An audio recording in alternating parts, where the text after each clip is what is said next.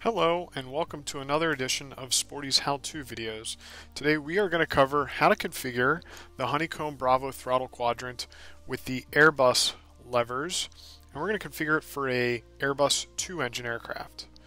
So we'll begin by heading on over to the controls page, and I'm going to configure our setup for lever 1 being spoilers, lever 2 is not in use, lever 3 is going to be throttle 1, lever 4 is going to be throttle 2, lever 5 is not in use, and then lever 6 will be our flaps. So here we are, we have the Bravo throttle quadrant selected. I'm going to go ahead and start by clearing out everything that's already pre-configured, so all the lever commands. So we're going to begin with mixture. It's simple as clicking on the command and then clearing it and validating. And it will ask us after we start changes, what do we want to title this as, this new setting? And as mentioned, we're going to do an Airbus in 2 engine configuration. So that's what I'm going to save it as. Okay. As you can see in the top right, it is saved. And then we're just going to go ahead and continue to clear out all the lever commands, which will be mixture, propeller, and then also throttle. Out of the box, the Honeycomb Bravo throttle is configured for general aviation multi-engine, so the first 2 levers are throttle, second 2 levers are prop, and then the final 2 levers are mixture. So again, we are just clearing out all those prior commands so we can start with a blank canvas.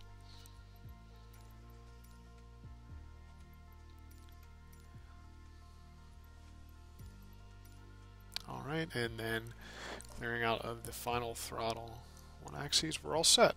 Okay. Now one additional thing I want to go ahead and clear up before we start putting these commands in is flaps. You can see flaps are set to the flap handle, but because I'm going to use one of our levers as flaps, I want to clear these out also. You don't have to do this, I just don't want to have conflicting commands at any point.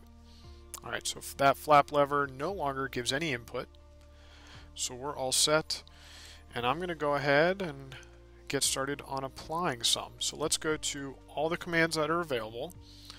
Quick expand and collapse should clean it up. There we go. Alright. And we're going to go ahead and begin with throttle. So we are going to look for throttle 1 axes. And you will see some of these checked boxes from when we cleared it out. We'll show a little ghost command, as I like to call them, but we'll cover those as we configure these new commands to the program. So, throttle 1 axis chosen. Now, as we're scanning, I'm just slowly moving that throttle 1 lever, and it recognizes that's right axis Z. So, confirming, yep, when I'm moving the lever, it's giving different inputs. So we look good on throttle 1 axis. Let's do the same for throttle 2 axis. So I'm moving the lever that I'm going to use for throttle 2. And it recognizes that is right axis Y. We'll validate and just move it a little to confirm. Yep. Alright. Both levers are working as I would prefer. We can go ahead and close out our throttle.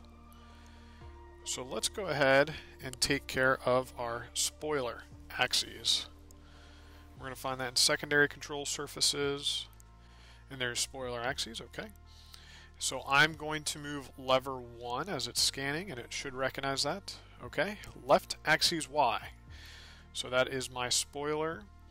Now something I need to do with the spoiler is confirm I have that little box checked, the reverse axis. Otherwise, what happens to the program will be the opposite of what's happening on my Honeycomb Bravo. So make sure that's clicked reverse axis.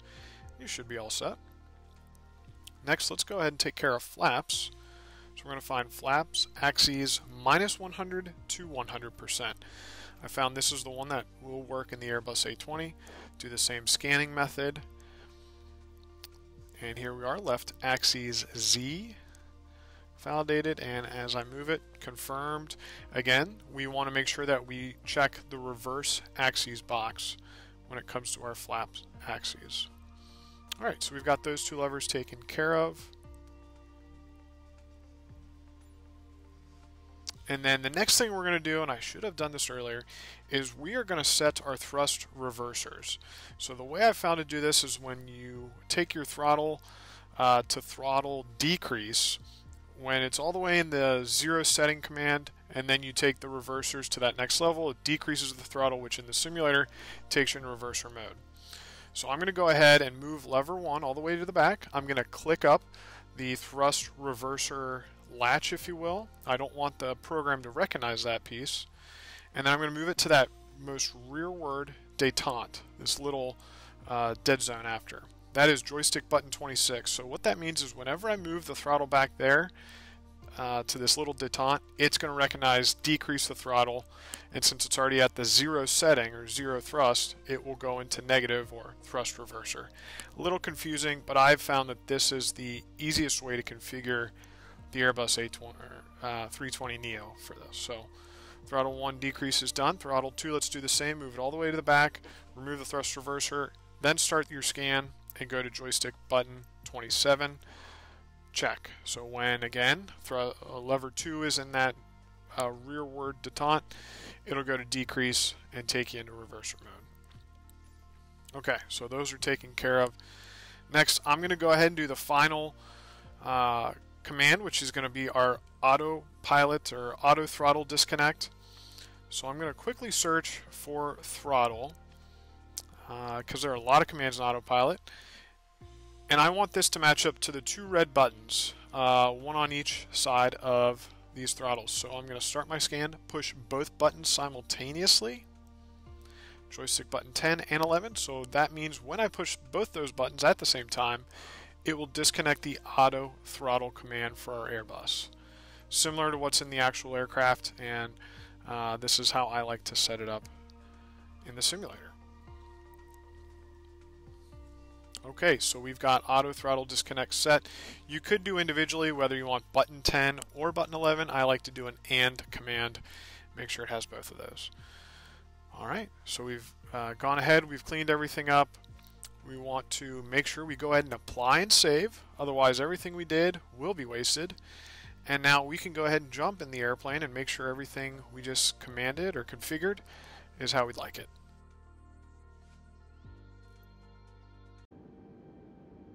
Alright, so here we are in the Airbus A320neo. We are at Toulouse Airport, and I apologize if I mispronounce that. This is actually where the Airbus aircraft is manufactured. I thought that would be fitting. So let's go ahead and make sure the throttles and the other commands are as we would hope.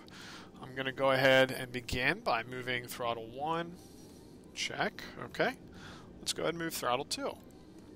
Alright. Works as I'd hoped. Let's go ahead and move reverser. Okay. And then throttle 2 in reverser mode. There we are. So my thrust reverser / throttle decrease are good. Let's move our spoiler. Check.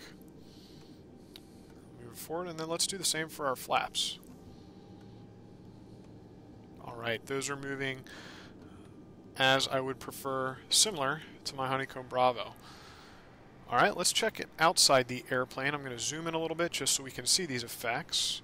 Let's go ahead and lever 1 for throttle. And as you can hear, engine spooling up very well. And see the changes on the indicator on the left. Same for engine 2. Alright.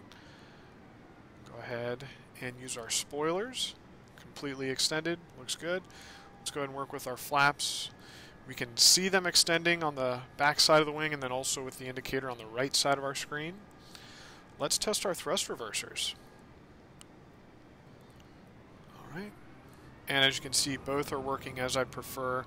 Indicators on the left show reverse thrust mode, and we'll go back to idle. Okay, so all commands are working as I would prefer. We could go into granular details and set a lot more commands. I just wanted to start with the basics, help everyone who is enjoying this video get started and have a better experience flying the Honeycomb Bravo with the Airbus A320 throttle configuration. We hope this video helped you out, and as always, have fun digitally flying.